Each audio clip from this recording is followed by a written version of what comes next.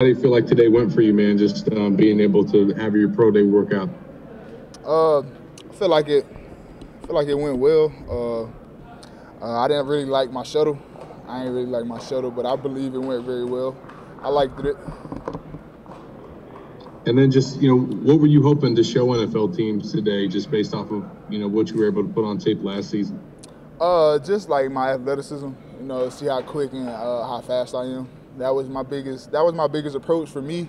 The people I was training with at XPE, they wanted to focus more just on my 40 and how fast I can be able to and minimize my 40 speed. But I just wanted to show everybody I could do everything, and I'm just athletic enough. Did you want to take the scouts over to the O Dome and let them watch you dunk too? Yeah, I mean, hey, if they want to go over there, and see me play basketball, I love to go over there and play basketball. Sure. Good luck, man. Thank you. Edgar, go ahead. What'd you think about your former American Heritage teammate there? Oh, they killed it. I feel like he killed it, especially his vert. His vert was out of this world. Probably ain't gonna end up going viral, but his vert was crazy. He threw up 26 reps right behind me. I had 27. He threw up 26 reps right behind me. 40 was great. I felt like everything else he just killed, He just a natural born athlete, very strong guy. He got a bright future. He got a bright future.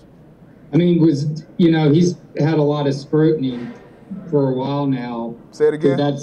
He's had a lot of scrutiny for a while. Yeah, Do you feel like he silenced a lot of critics today? Yeah, he stayed away from it. He always told us to never bring the negative energy to him. He don't want to see any other negative. So, we always try to stay out of his way of bringing negative energy to him or trying to show him what this person is saying about him. But I really believe that he just came out and just showed him that he is what he is. He a playmaker. He does what he does. Thank you, man. You got a follow? I just want to follow up on that. What do you think NFL teams should know about him as a person? Not the player; they can judge that for themselves. Oh, just him as a person. You're gonna get he weird. He listen to different type of music than we listen to. Just like he's just in his own world. But when he steps in that locker room or steps on that football field, it's time to work. But he a gamer. He love the game. He just be in his own world. He don't really go out much from just being with him in high school and coming to college. He don't go out much. He's just a gamer. He like I said, he like to play video games and just chill. That's pretty much just him. That's what he do. And working out, basically, game and work out. That's all he do. Yeah, TJ, I was just wondering, what kind of feedback have you specifically gotten from teams about how they want to use you at the next level?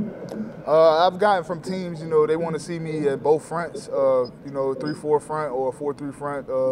Being with Grantham these last 3 years, he plays back and forth. He switches it a lot.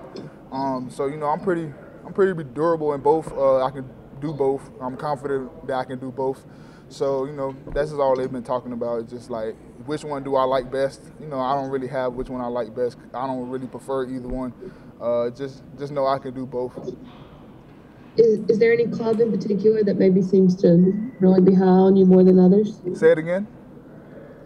Is there a club in particular that seems to be really high on you, maybe versus others? I don't know. I don't know. I don't know about that.